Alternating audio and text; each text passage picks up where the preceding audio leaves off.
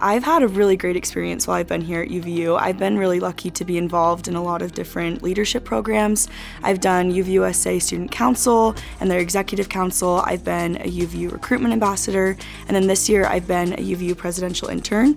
And the connections I've been able to make and the ways I've been able to build my resume and my confidence too through being in those programs has been so incredible. Graduation is definitely a bittersweet thing for me because I have loved my time at UVU so much. I have a full-time job that I'm starting next week actually, and so I'll be working as an event coordinator for Utah Business Magazine, and I'm so excited to start that journey. I'm sad to leave all the amazing things that I've been able to do and the people I've been able to meet, but I'm excited to see how those things help me in my career moving forward as well. When I first came to UVU, I had no idea what I wanted to do. I was just taking generals just to take generals. And I've had a lot of people, I've been in a lot of different clubs and organizations, and a lot of faculty and staff have helped shape me and have helped lead me into figuring out what I want to do.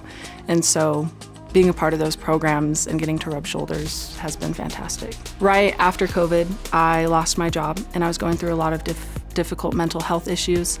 And so I wasn't able to afford school. I didn't have the motivation to go to class, to do assignments and stuff like that. And so receiving the Student Emergency Fund really helped give me that push and that motivation and just the ability to go back to where I was before. UVU has done so much for me, so leaving is definitely hard, but I'm excited to see what the future has in store for me. Because of donors like you, I've been able to be a part of programs and spaces that have allowed me to grow and reach my full potential. I've been here at UVU.